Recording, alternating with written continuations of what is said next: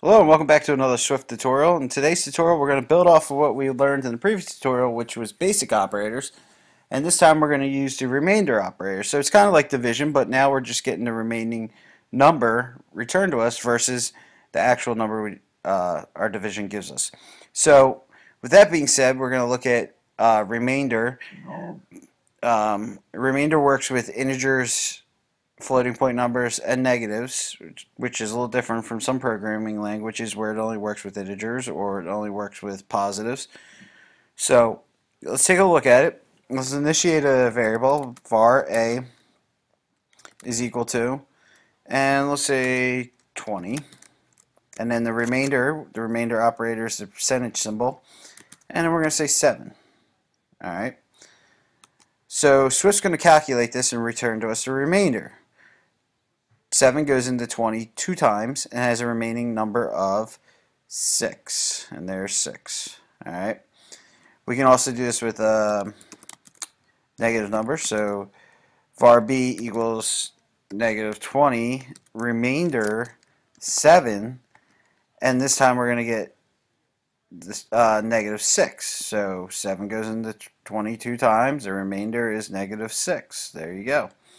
How about var c equal to 20.0? So now with the floating point number, and we remainder operator, and this time we're going to get 2 goes into 20.0 two times. We get 6.0. And remember what I told you before, if it only shows up 6 and you're working with floating point numbers or doubles, you click on this little eyeball over here and it's going to give you 6.0.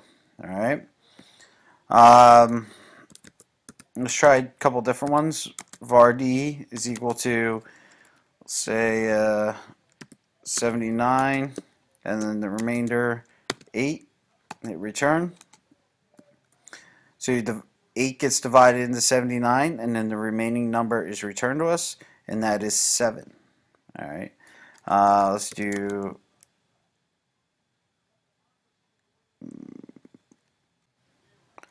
var e is equal to, let's do 8, remainder 205. All right. Now, what do you think is going to happen in this case? We can't divide 8 by 205 because 205 doesn't go into 8. It just returns to us 8. All right. So if you're getting your number returned back to you, the reason probably is that the right-hand number cannot go into the left-hand number. All right. So check your math, check your equation, and make sure it's correct in the order that you want. All right. Let's take another look at another negative number. Remainder, and it's going to kick back a number to us. I can't do this one in my head, so it's going to kick back negative 248. Okay, and one more, and we're going to do modulo remainder 789. What happens here? Well, we get 89 returned to us because 789 doesn't go into 89.